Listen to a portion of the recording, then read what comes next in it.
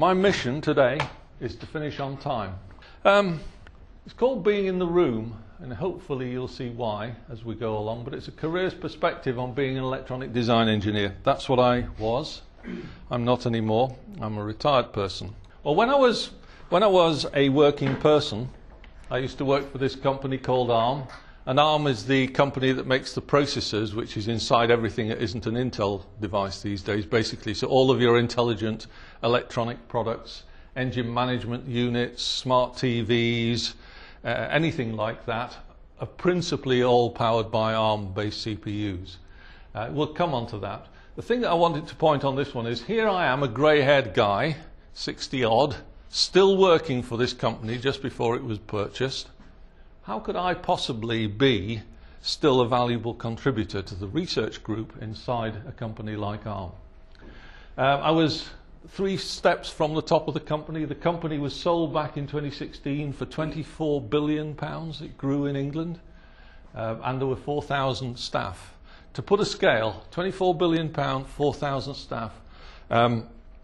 The big building company, Carillion, which has failed in the last few weeks, had 40,000 employees and was valued at £1 billion before its collapse. So just to put a scale on it, this is 24 times bigger in value and 1/10 the size in people, just to give you that judgment. So this is a high-tech company, and there's me in this high-tech company doing something. How did that come about?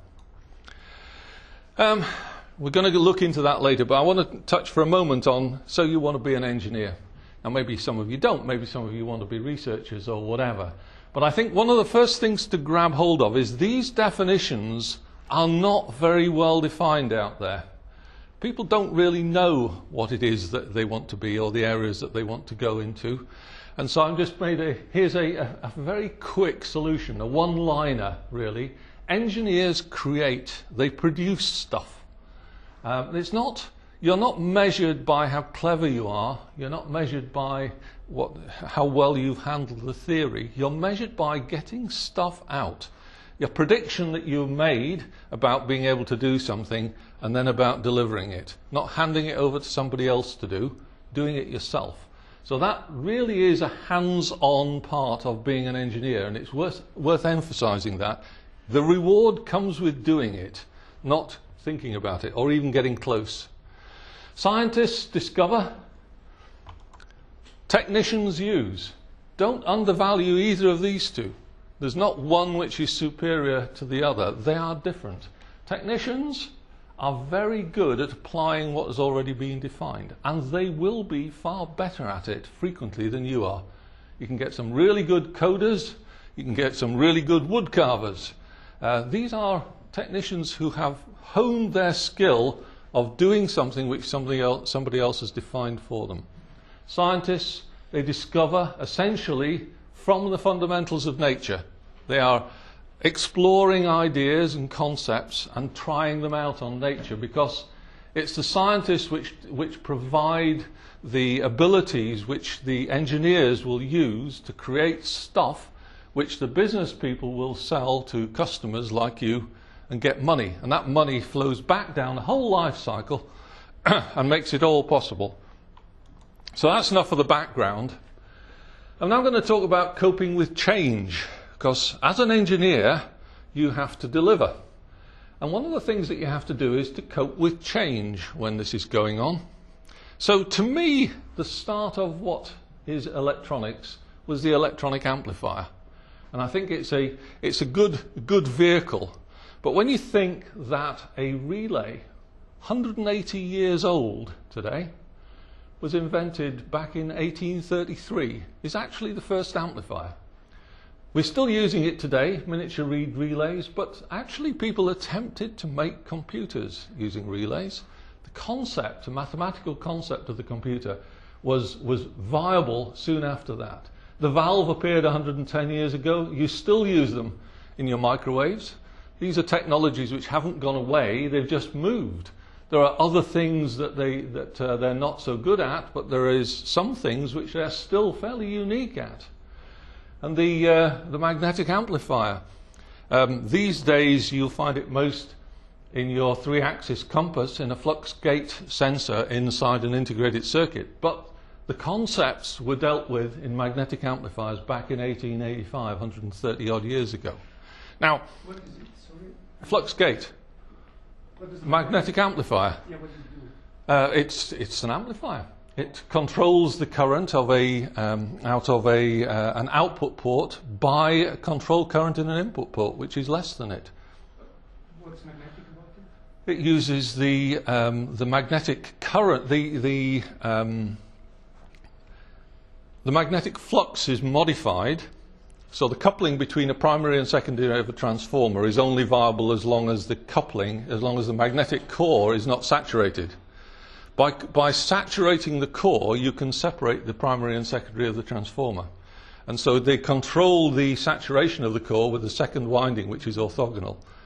But there are other tricks they do. There's actually a beautiful picture that I've got of a multi-flux path transformer. And you can steer the flux from one path to another via a third winding. It's a lovely diagram, but I couldn't put it in here. It's just too complicated. But the guys got pretty good at using technology like this. But if you think about that as one amplifier, so the one transistor, if you like, if you want to think of it in a modern context, the density was not high. People used these very cleverly and very thoughtfully, but an awful lot of... The first time I encountered radar, they were controlling the rotation of the antenna, and they were controlling 10 horsepower electric motors, 3-phase, using magnetic amplifiers in a feedback loop. You know, that was the sort of thing that they were doing in the Second World War and on destroyers and so on, where they had radar. So these are interesting technologies. I built a first switch mode power supply about 30 years ago using a toroidal transformer and saturation. These are, there are applications where a knowledge about these techniques is useful, because you might actually find that there are ways that they can be applied today. And the 3-axis compass uses just that. You have a small sensor which is sensitive to the direction of the Earth's magnetic field. And essentially you measure, using that small piece of it's a magnetic material, I'm not sure what material it is, but essentially you measure the subtle change in the point at which that material saturates. And you can detect the difference caused by the Earth's magnetic field and which direction it's coming from. So that's how they work, and it's the same magnetic amplifier concept, just an implementation using a more modern technology. 1947, this is Baby, the first computer, which was the first stored program computer, which was implemented in Manchester. And I think it's a general purpose stored program computer, which essentially means it's a computer where the program is outside of the computer. There was computers before that, but they were fixed function computers. They were just calculating. They'd been machines specifically to calculate log tables, for example. One of the things that they were doing. Log tables have fallen out of use, rather, these last 30 or 40 years. But actually, prior to the general availability of computers, slide rules and log tables were the tools that engineers used. And they were certainly the area when I came in, through the education system, I learned to use both of them. The concept of the computer here, interestingly, is implemented in valves. So these little cans along the racks are actually valves. You used to have a little metal can which clipped on the top to stop them falling out.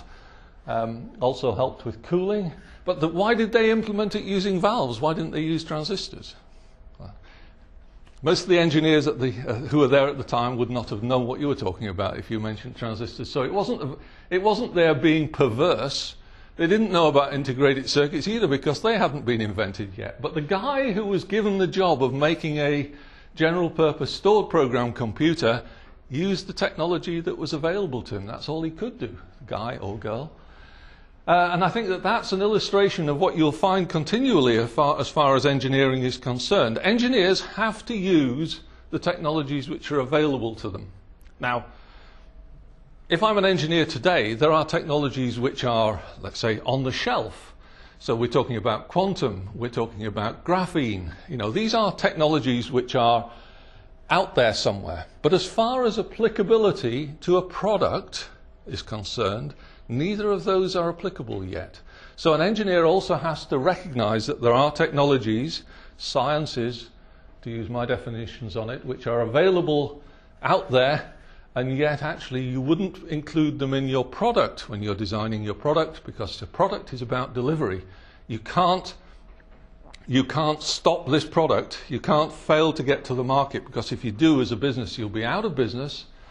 If you base your product on the use of graphene technology and graphene doesn't yield, or graphene can't be produced in sufficient volume, then you've failed as a design engineer, because your job as a design engineer is to deliver, not to get close to delivering. So the first transistor then made an appearance, Shockley, Bardeen and Britton, 1947. It doesn't look much like what we'd recognize as a transistor, so it's a proof of concept. There was an improved version of it fairly soon after, and I want to mention Bardeen and Britton because apparently Shockley was an absolutely terrible manager. He took all the glory, but it's the other guys who did all of the work. So if you want to be professors, then you know that's how you are. He's apparently a really nasty character. 1951 was the first commercial transistor. And the way that this is made is very interesting, because that's, if you peel the can off the transistor, that's what it would have looked like inside. It's actually a single piece of germanium with two pieces of indium which were stuck on the side of it temporarily. The whole lot was warmed up until it nearly melted, producing some alloy junctions. And the downside was, most of the time, the junctions actually met. And so that in the base region, it wasn't a transistor at all. The thing about this which is significant is, this is a one-at-a-time manufacturing architecture. So it's a transistor which is made one at a time. If you want to make millions of them, this is not a good way to go. And it also means that they are very expensive. So people became very ingenious at how they make circuits to use as few of them as possible, because they were expensive. Now, the thing that also happened about that time, because I was involved in this, and I think 1949, which was between the transistor being invented and it being commercialized, I was born. I popped in on the scene. Electronics had already been going for 16 years when I was born. The businesses were already supplying electronic products to consumers, and those consumers primarily were the professional market in those days, but they were driving improvements. So the magnetic amplifiers were getting smaller, getting more reliable. The transistors were getting smaller, getting more reliable. And year on year, we were already seeing Moore's Law. It wasn't called Moore's Law back then. Moore's Law hasn't happened. But the electronic amplifiers were getting smaller. They were getting more sophisticated. People understood how they worked better, the materials involved, the manufacturing yields and so on, and setting up production lines. The quality and the quantity and the cost were continually improving. And then with every time that there was a shrink, with every time that there was a cost benefit, then the applicability of electronics to new market domains started to emerge. So already it was moving from the professional to semi-professional consumer. So when I was born, fairly soon after I was born, when was the Queen's coronation? Anybody know? 1955? Sorry? 53. We bought a TV in 1953 to watch the coronation. So my mum and dad bought this TV. It was a 9-inch black and white TV. It's a little tiny screen like this. And all the neighbours came in to watch it. Of course, there wasn't things like channels. There was this broadcast. That was what it was all about. So it's really exciting. Anyway, 1957-58, the integrated circuit happened. Now, the real breakthrough in this, you look at that transistor and think about the previous one. You'll see that the transistor is flat as opposed to standing on end. The main thing is it's not really revolutionary. You look at that and you say, well, that's what the cross-section of a transistor looks like today. Today, it's a planar architecture. It fundamentally changed the way you make transistors, you don't make them one at a time anymore, you make them a wafer at a time, and you scribe them. And that means that the cost goes down hugely. It was also a much more reliable way of doing the junctions, so you had a much higher yield to start with. The other thing was, just a couple of years later, in fact 1 year later, Kirby realized, well, there's no reason why you should stop at just transistors. You can put other components on there as well and start to think in terms of putting a whole circuit on there. Now, prior to this point, transistors had been discrete devices. At this point, you'd started to think in terms of designing circuits. You were still designing circuits which are essentially analog, transistors and resistors. You'd made the transistors much cheaper, and you'd made the integrated circuit a possibility just by the change of the architecture. That's an interesting thing, because the architecture is nothing to do with electronics.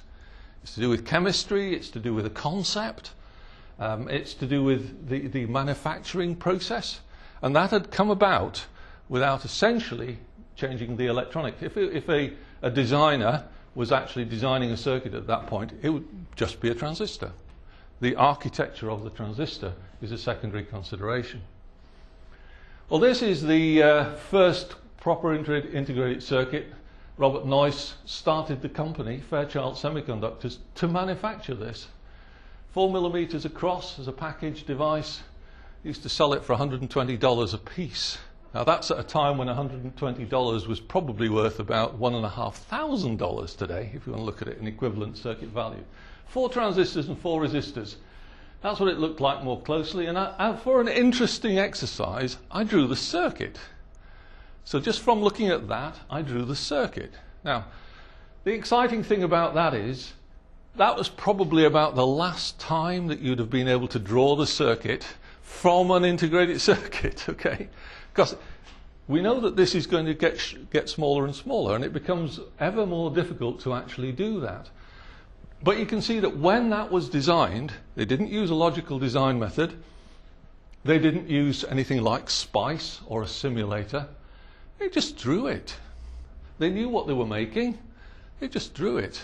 That was the reference. That was the circuit in itself. But the people were prepared to pay a lot for this because it gave them circuit density. What is it? What was it? What's it doing? Is it It's a flip-flop. flip-flop? So anyway, it was 1965 that Gordon Moore eventually caught up with Moore's law, because it had already been crunching on for 16 years by the time he noticed it. But he was designing integrated circuits with 30 to 40 components on it at the time, and he was leading a team that was designing an integrated circuit with around 80 components, and he made the observation that this was doubling at a rate which was, people had, the evidence was in front of their eyes, it's just that they hadn't seen it before. And that complexity rate that he predicted was broadly wrong, but it was a good indication that it said that this thing was happening, and he said by 1975 we might be looking at 65,000 devices, and he was not talking about transistors, he was talking about devices. But about that time, 1965, that's the complexity of an 80 device component. 1 quad 2 input NAND gate. You can still buy a 7400 series devices in CMOS these days. This was bipolar. I don't think there are many bipolar TTL logic devices around these days. I don't think they still do TTL, but maybe they do. A little more complicated, but the design tools are still very much hands-on. You don't need to be designing this thing as logic gates. They are logic gates on the outside, but inside they're transistors and resistors, and that's how they were designed. Now, the significance at this point is that 1964, which was 1 year before that, I left school. I was a bit of an educational dropout, so I left school at 14 without any qualifications and joined the MOD, a test establishment, doing an apprenticeship. Turned out to be a good thing. I apologise for the picture. It's the only picture I've got. I don't know what I was chewing, what I was thinking. It's an awful picture, but there you go. You've got to use what you've got. I can't go back and snap it again. The thing about it that's interesting is in 1964 I was going out into the professional electronics industry, and this is the sort of kit which was available at that time. So although we got transistors available, mostly they weren't in production items. That's a really high quality radio receiver whose performance is still par excellence, and that's the inside of it. 15 valves, 15 tubes, depending on how you used to describe it. It's an excellent receiver, an excellent quality receiver, again using the technology that was available in the day. Now the interesting thing is if you look at the top, there's a panel that opens like the bonnet in your car. And the reason is you expected to service something like this. You expected to change the valves, and also if you turned it upside down, there's a panel on the bottom, you expected that the resistors would die. The capacitors didn't last forever. And one of the things that I was learning as an apprentice at that time was how to service stuff like this. How to calibrate it, how to set it up. And if you wanted to test the valves, you had a piece of kit like that to do it. It was pretty... it has a CRT in that little round hole, but because it wasn't terribly bright, then it had a shield around it so you could see it properly. Excellence using valves, analog signal processing. No digital signal processing, anything near this. Digital signal processing simply hadn't been invented. About that time, soon after, we started to see the changeover from valves to transistors in this professional equipment. If you look at the two top diagrams, the one on the left is the diagram from this timer. It was just a 6-decade counter, that's all it did. And then they subsequently replaced the decade boards in it with this transistorized version, which literally took the valves out, put transistors in its place, reduced the power supply and got rid of the heater voltage, because you didn't need that anymore. But the transistors were stuck on pretty well, soldered on the back of the board. They hadn't even really worked out how to attach transistors, how to mount them. But it was an interesting exercise from our point of view, because we, of course, still had to service this thing. So we had to learn about transistors to understand how to fix them. And we had quite a bit of fun buying expensive transistors and burning them out, because we didn't know how to, but at least we saved a lot of fingers, because we were quite used to the high voltages around inside these things, and that usually woke you up if you were a bit sleepy in the morning. So by now, the double diffused transistor architectures and poor yields kept the costs high until this point. The trannies, that's the other thing that happened about this era, is that we all suddenly got transistor radios. And the reason was that the planar transistor had reduced the cost of transistor radios to a level where ordinary people could afford to buy them. And the idea of carrying around a little radio with a single battery in it that had a reasonable lifetime and a performance which was quite credible. You could hear the music, you could tune into the radio stations that were available. All of a sudden it moved into the commercial world. They became the must-have. These are your iPhones and smartphones and your iPlayers. This is the must-have gadget of the 60s and 70s. Interesting that valves at this point had served electronics for 60 years already by then. They've only served transistor has only served electronics for 53 years. So the transistor hasn't actually been around for as long as valves had been, when valves started to phase out. At what point did we start getting products from Japan, small radios? Was that about this sort of time? Japan started fairly soon after the transistor radio, because Sony rapidly became the transistor radio to have, as I'm sure you recall. There was other ones, lots of other ones. Everybody who was in the electronics industry wanted to get into transistor radios. Anyway, by 1970 then, moving along just a little bit, the integrated circuit had evolved to this point, which was called large-scale integration, LSI.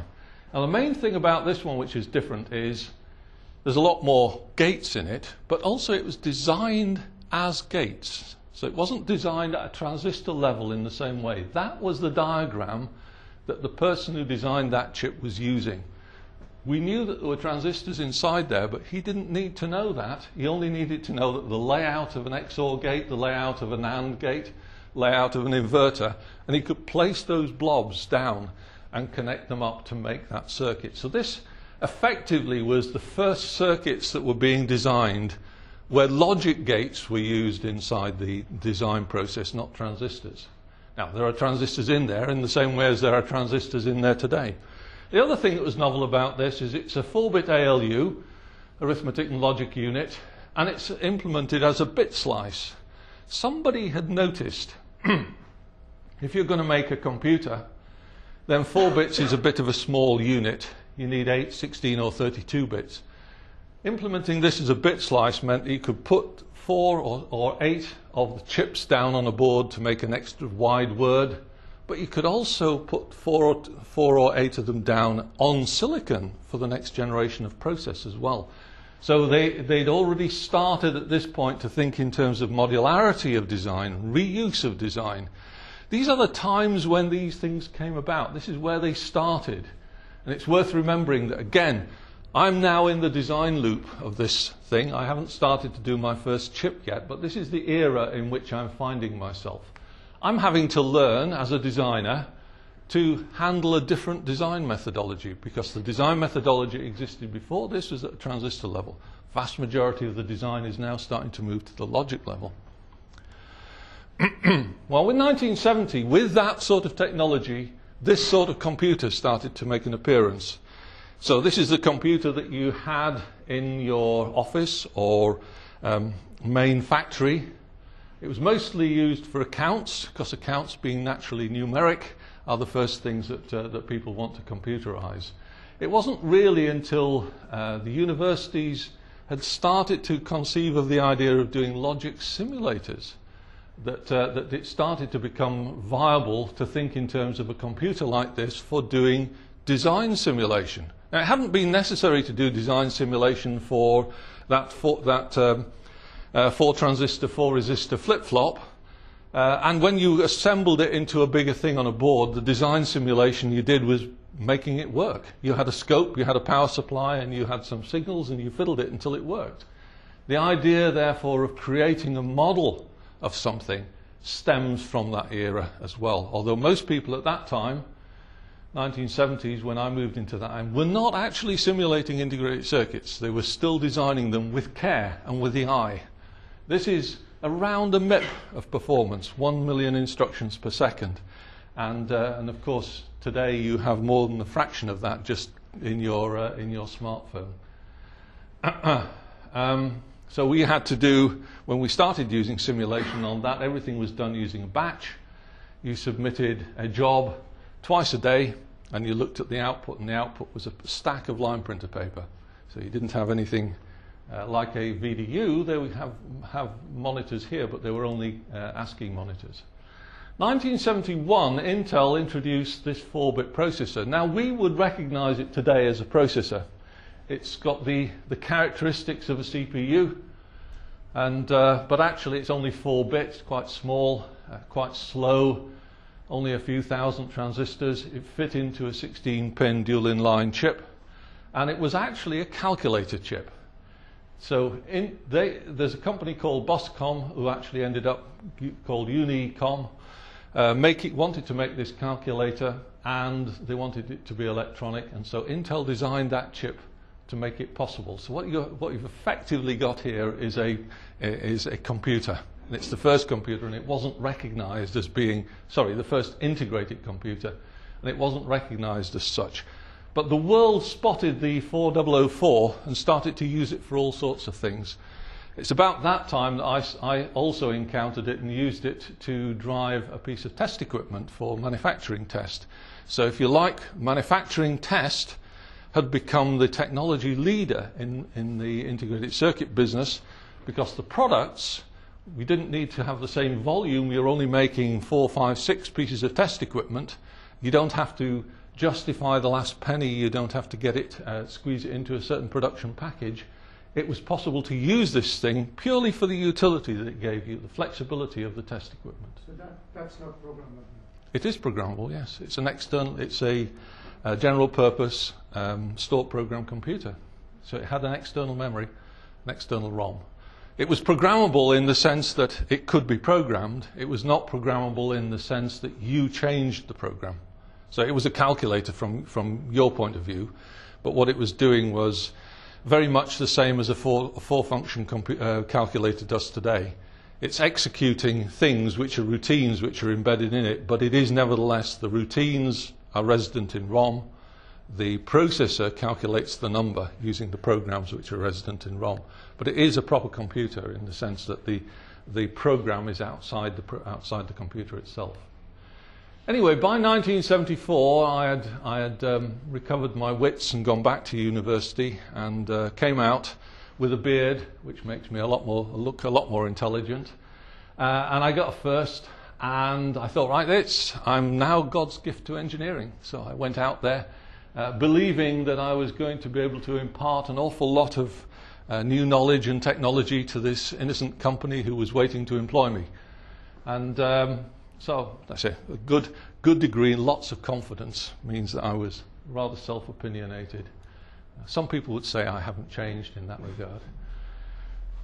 But I started with this company called TMC, one of the first companies in the UK to think in terms of applying this new microelectronics technology to ordinary products. And the thing that this company had focused on was bringing microelectronics into telecoms, so into the telephone exchanges and the electronics that the consumer was using but were not really aware of, the infrastructure electronics. And it did very well over history. They got quite a lot of electronics into places which were predominantly electromechanical at that time, relays and the related technologies to that. They used a technique called four-phase dynamic logic, which I'd never heard of. It was very clever and it was very ingenious, and you could understand perfectly well why they used it, but actually the university, my course, never touched on that. I didn't know anything about that, but I fairly quickly had to pick it up. But what I learned actually was just how little I actually knew, because the incumbent engineers had been using this, and they'd been using other stuff as well. They knew quite a lot about the exchange technology, and they knew about how telephones worked and how signaling happened over distances, how the signals were relayed, as regenerated. They knew an awful lot of stuff like that I didn't know, and it became apparent to me fairly quickly that I brought some new ideas, but mostly I was learning from the experienced people that were there. The good news about that is I knew enough about it to understand some of what they were talking about. So where was the electronics? It had moved on a little bit, but we were still using terminals like that for writing programs. I mean, this is what you did your presentations on, slight overhead projector, OAP. Commercial electronics, radio was 5 to 7 transistors, all signal processing was still analog. You could just about get 4-function pocket calculators, and if you were prepared to dig deep in your pocket, the HP 35, the first scientific processor, had just been launched. That was based on a 4-bit CPU as well, but HP designed their own. Single computer batch accessed, 74 series logic, got to watch my time. Productivity tools, diaries, address books, magazines were all paper. Writing was biro on paper. Cameras were mechanical and chemical. You know, the sort of stuff, that's where I came into the business. And that's what a telephone looked like in those days. It was a very clever construction which you could talk about in itself for a good hour without any difficulty at all. But the thing of interest in this case was this unit. This is the dialer. So when you put your finger in the hole and spun it round 3, 4, 5, this dial went back at a controlled rate, and as it went back, these contacts went tick, tick, tick, tick, tick, tick. And the pulses are the thing that the exchange recognized, and the pulses are the things that made the telephone work, made it connect to where you wanted to connect to. That was my first project, to replace that with an electronic solution. And I had to use this 4-phase dynamic logic, and I designed a circuit which went behind this. I had a guy working for me who did the plastics, and I made an integrated circuit, 250 gates, 9mm die, about the same size as an average chip. But the thing about it was, my responsibility was for the whole dial. So I didn't just design the chip, I designed the printed circuit board, the external components, used some external transistors where necessary to get drive. I had to have a clock from somewhere, that had to be provided. My responsibility was to design the whole of that dial replacement, because the company I worked for made the telephones. They could take that dial replacement and they could drop it into the production line and deliver telephones which were push-button telephones, which were really sexy. We didn't have push-button telephones before that. We hadn't, no memory yet or anything like that. Just rather than have to dial, you just push the buttons. Now that's the sort of era when you are making the first integrated circuit. That's where I was. Now I use this diagram. It comes from an odd period of time, 1999, International Technology Roadmap for Silicon is what ITRS means. And if you've got any knowledge about this, you'll know that ITRS still exists, and they predict what's happening in the next couple of generations of process. This one came out in 1999, and part of the reason that I like it is you can extend it back to when I started pretty well. Just draw the line back a bit further and you'll see 1975 rather, 1,000 transistors on the chip. And you can see that by the time you got to the bottom end of this curve, 1981, this is when the first IBM PC appeared. This is where 10,000 transistors on an integrated circuit enabled the computer to move onto your desktop. Now that's a professional desktop. The Apple, so this is where the Mac appeared, 1984.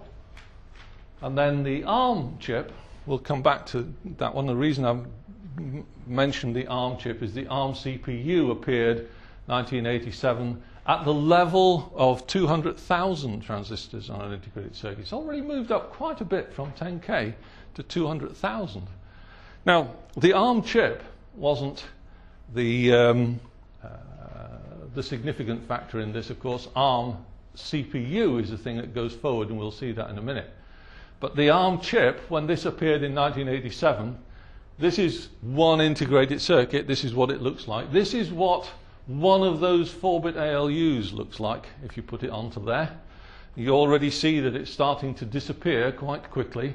This is a CPU, so it hasn't got any memory management or anything else like that around it. It is a very useful building block if you're making a computer, but it's not a general purpose thing yet. It is still giving you performance on your desktop, and the sort of performance that you now have available to you gives you a graphical user interface. Pretty poor, but prior to that time people were just using an ASCII interface. Waveforms, when I first encountered them, were illustrated by I's and L's and X's. You could do a pretty good impression of waveforms running down line printer paper using that approach.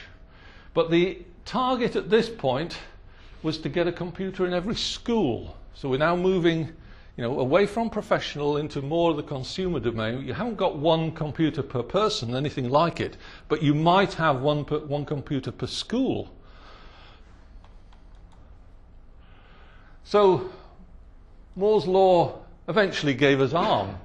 So that's where the Archimedes came about. That's where the ARM BBC Computers in Schools program event happened. But ARM itself, as a provider of CPUs for incorporating into integrated circuits, didn't happen until around 1991. And it was about the 1 million transistors on the integrated circuit which actually enabled that. Because the problem was, at that point, it had become so difficult to make a whole integrated circuit that people wanted to use big blocks. They wanted to use things which have already been designed before, because that made the task of filling a chip, the task of utilizing the functional capability that an area of silicon gives you, had become so complicated that they couldn't design it all from transistors anymore. They had to start using blocks which had been used before. ARM happened to be there at the right time. It had a CPU block. ARM knew how to put systems together. They knew about the software and the operating systems that needed to be introduced in a practical system. and were just there when the market really woke up to the fact that it needed CPUs. It needed to get the productivity, the silicon productivity that software enabled you to do. So this was one of the first chips, and we designed this one up the road in Plessey, what was Plessey at Roborough, and it still is Plessey, come to think of it, but it's regenerated itself since then. There's your 32-bit ALU, and you can imagine now your 4-bit ALU is down here somewhere, well lost. And this, of course, doesn't represent where current ASIC implementations are. This is 1991. So moving right along, we find we extrapolate two things here, the red line and the blue line, so we extend it forward. I'll come back to the red line in a moment. But the main thing that you see is that we're now looking at the order of billions, tens of billions of transistors per integrated circuit. Now, one thing you know about billions of transistors is you can't use the same design methods that you used when you designed a chip of 4 transistors. There's a lot of different eras which have gone through there, and as a designer, I've had to live with those eras. I've had to find out what they were talking about when they were talking about this new thing. I had to try and understand, was it going to be available reliably when the product that I was supposed to be designing is going to come out. I also had to find out how to use it.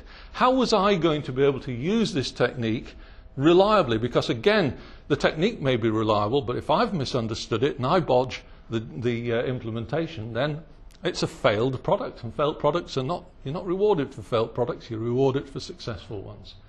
So all of these eras are accompanied by major changes in methodology and extensions of the design space. We've seen software come into this, but we've seen logic synthesis come into this that didn't used to be there. We've seen test benches come in when designs are so complicated that you can't look at the output waveforms and see if they're working anymore.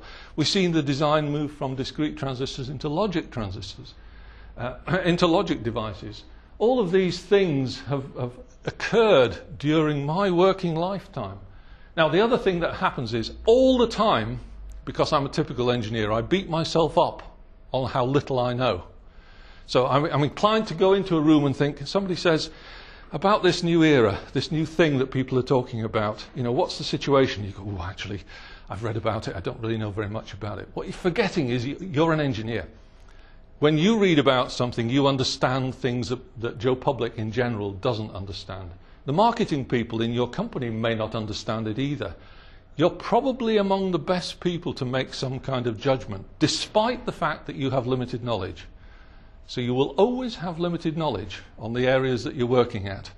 You will be able to make judgment. You will be called to make judgment, but you have to make that judgment, and you have to have some working knowledge of the things around you and where the technology is moving to. Otherwise, you're not valuable. Anyway, that amounted to 200,000 times increase in functionality since ARM was founded through to today. 200,000 times. Even in a company that's got this IP idea, the environment has changed hugely. 20,000 times more transistors. And let's look at a billion transistor integrated circuit today. Well, 2012 this was. It just happens to be a chip where I could get a die shot of it, and it's NVIDIA's Tegra 3 processor 2012. They had a billion transistors on this on 45 nanometers. A billion is 1,000 million in case anybody has any difficulty, and there's 3 of them. So you have to remember that a billion transistor integrated circuit still has transistors. They are still in there. There's an awful lot more connection on that than there was on that simple 4 transistor integrated circuit that this thing started with. And that in itself has given increased capability, functional capability on the integrated circuit by another 10. So we're talking about around 2 million times more functional capacity in an integrated circuit now than it was when ARM was founded. Now, I am somewhat behind, so I'm going to have to scoot along. Moore's Law didn't happen because of one company, it happened because of global teamwork. That's what that one says. A die full of transistors is not a product, so no matter how much you have the capability of producing 1 billion transistors or 10 billion transistors on an integrated circuit, connecting them together is what makes it do something, and that's the process of design. So productivity had become an issue.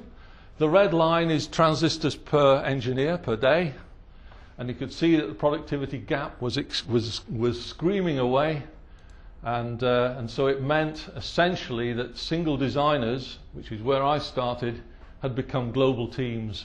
Clean sheet design had become reuse.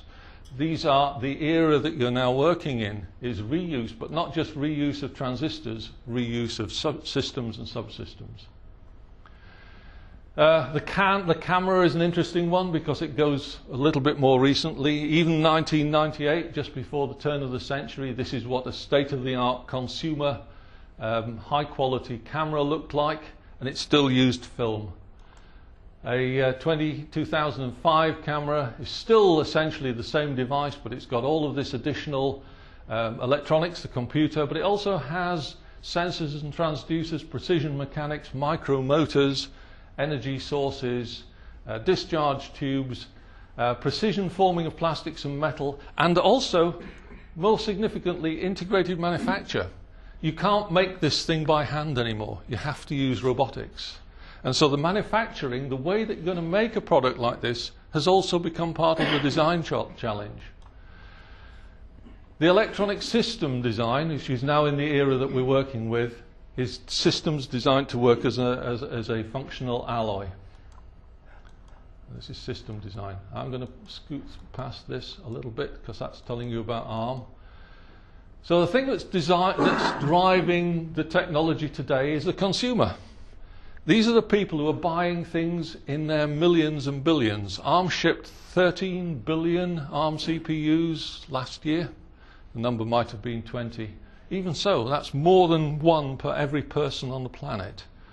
And this buying power means that the focus of technology evolution is in the highest volume areas. And so if you want to still make a mainframe computer, and you can still get them today, then you use the technologies which have been defined by the consumer markets, which is worrying because the consumer isn't interested in the technology for the technology's sense. The consumer is interested in the functionality that they can buy and put in their pocket, whereas the professional may be interested in the technology because of what it's capable of delivering.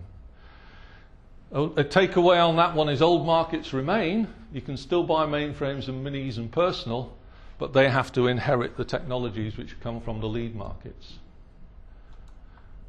So a product is a commercial opportunity. I've probably emphasized that. Was all right. But it's got to be functional, it's got to be available, it's got to be economical, it's got to be manufacturable, and it's got to be innovative. It's got to be innovative to compete against alternatives.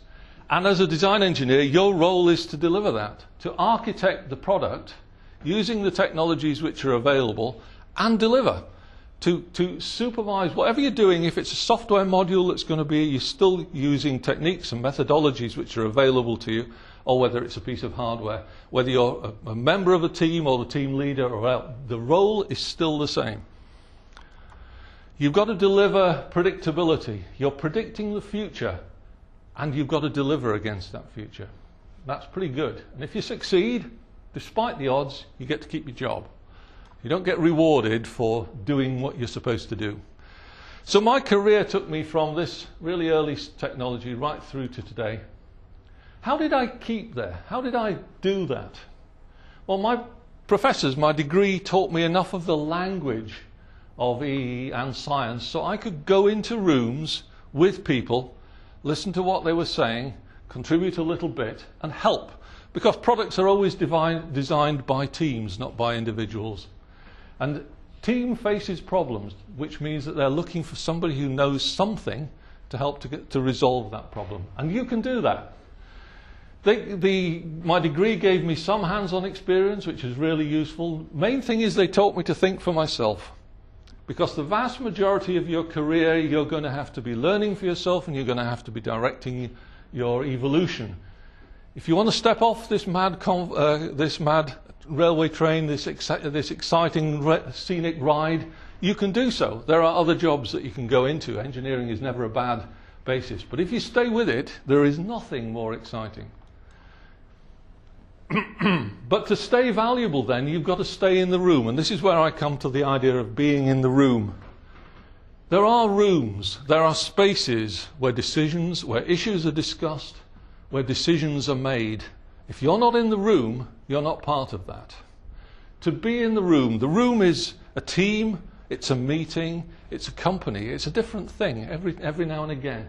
The thing about it is, you have to stay valuable to whoever calls that forum together, because they want you to be a contributor. They expect you to be a contributor. And if you keep on contributing, they will keep inviting you. You will experience lots of different rooms, and your career is determined by the rooms that you choose to go to. So don't go to rooms which are not relevant to you. If you're interested in things, become an expert in some areas. Don't try and become expert in areas where you are basically not interested. You'll never be really good at something that you're not interested in. You've got to be interested in this, because it's your nighttime reading. It's the book that you have beside your bed when you have a bath, or even when you have a shower. These are the things which make you into the engineer. So, conclusions, my last slide. Not bad. Your working life will see as much change as mine did, probably more. So I saw a lot of change. You're going to see a lot of change, not less. It may look like it's still, but it isn't. It's changing as we speak. Your job will always be to deliver. Your degree gives you a starting point. That's all. It's up to you to keep yourself relevant. Being in the room means making sure that your hosts continue to value you. And finally, you will know when you're an engineer when other engineers seek your professional opinion. It's not what the IEE tells you, or the IET, or BCS, or anything else like that. They just have an opinion. That's when you know you're an engineer. So thank you for listening. Thanks, Jan. Right now we have a problem staying in the room. Yes. So run like hell. You'll find this presentation and others available there. This presentation will go up in the next couple of days as a video, so don't panic. The PDF will go up fairly quickly. If you want any information, Guido knows me, so does Angelo. I've got an email address. I'm not sure if it appeared on any of the slides, but if it did, you're quite welcome to email me. Thank you for listening.